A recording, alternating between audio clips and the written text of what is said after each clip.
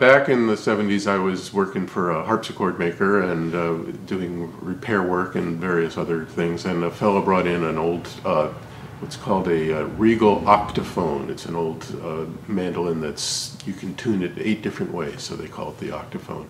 And his name for the instrument was Earnest, and so I did some repairs and actually built a copy of Earnest, and I thought, oh, Earnest, that's a pretty good name. It's better than Eckhaus for a music company, so that's been it ever since.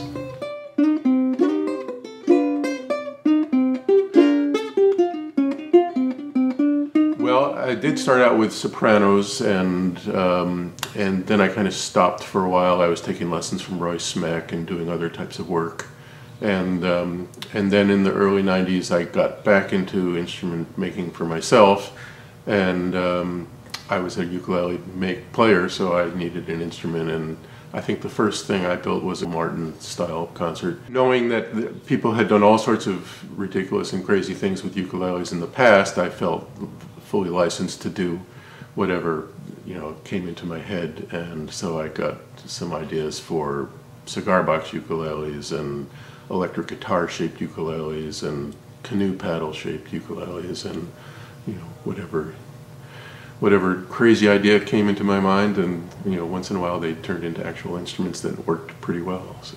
All right, these are called the Stradelele, and these are 2 tenor strads that I'm making. One is in mahogany, the other is in curly maple, and these are modeled after a guitar that Stradivarius made in around 1700. There's a few known examples of his instruments in a couple of museums. I just thought it was an interesting shape, a beautiful shape, and I thought it would be adaptable to the ukulele, and so I made them and used, this is the neck, mirrors that shape as well.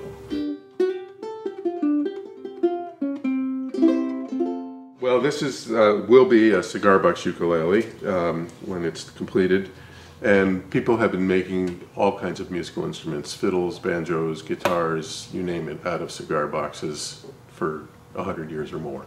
And so it wasn't an original idea of mine, but I think I took it a little bit further than some do.